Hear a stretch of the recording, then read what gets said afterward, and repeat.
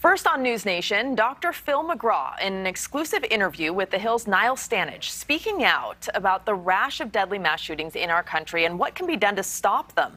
While the doctor supports raising the age limit to buy assault-style rifles and stronger background checks, he says a big focus needs to be on pinpointing the psychological and behavioral markers of potential shooters to stop them from getting guns. My point is, you've already got almost 400 million guns on the street, 20 million AR-15 type rifles, and they're out there. So what are you going to do to manage the situation given that those guns are out there? And you can say, well, we'll go buy them all back. But you may buy some of them back, but those guns are out there. So what are we going to do to manage the risk associated with the wrong person having those guns in their hands? And that's something we can do right now. Niall Stange joins us now. He is the White House columnist for The Hill. Niall, good to see you. So The Hill just publishing this interview you did on the website a short time ago. Dr. Phil basically saying you can't regulate guns out of existence, but you can take steps to minimize bad actors getting a hold of them. Is that right? Yeah, that's right. And not only bad actors getting a hold of them, but you can find, you used the word markers of people who may, in fact, have access to firearms and may be at risk of committing acts of violence. That, of course, is a very, very small proportion of the total number of people who have access to a firearm. So he's talking about certain signifiers that we have got to recognize where people might be on the brink of committing some of these heinous acts, Rudabe. And Dr. Phil also weighing in on how politicians are handling this. Let's listen in.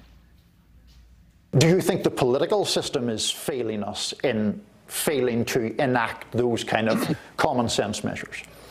I think it's failing us miserably. I think it's failing us miserably because I think, and if you talk to all the politicians, nobody wants this to happen. I mean, I don't care how far left or how far right or whatever. I don't believe there is a man or woman on Capitol Hill that would say, of course they would not say they want children to get shot, but that they would say they want at-risk individuals to have weapons of war in their hands. I think everybody would agree. The question is, how do we stop that from happening? So what do you think? What do you make of that? Because on this issue, when you talk about reaching middle ground, I mean, is there even middle ground?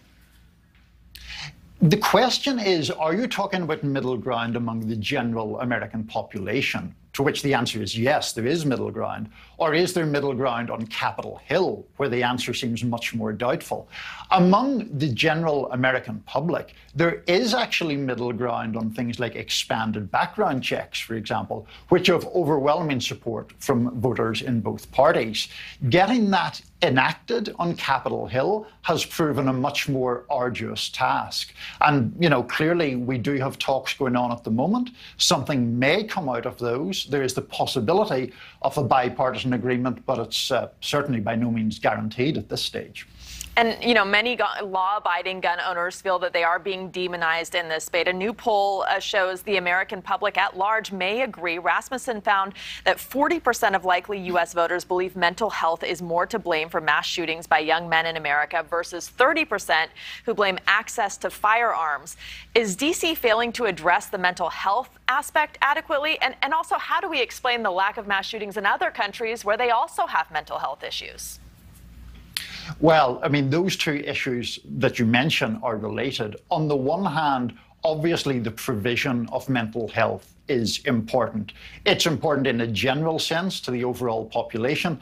And there, to be fair, DC hasn't really done that badly. I mean, way back in the late 1990s, it was mandated that large insurance plans had to treat mental health the way they treat physical health. There are all sorts of issues with people being underinsured and all of that, not having access to mental health. But the second point that you raise is very important. The per capita rate of gun fatalities in this country are about 10 to 12 times what they are in Western Europe.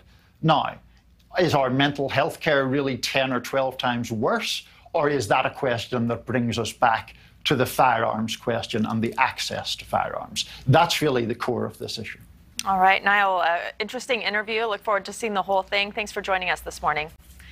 Thank you for watching. Go to newsnationnow.com to find NewsNation on your television provider. And don't forget to click the red subscribe button below to get more of NewsNation's fact-driven, unbiased coverage.